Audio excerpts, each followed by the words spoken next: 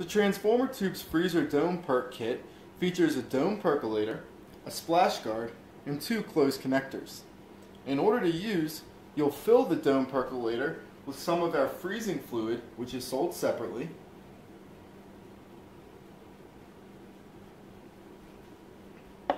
and store it in the freezer until you're ready to use it.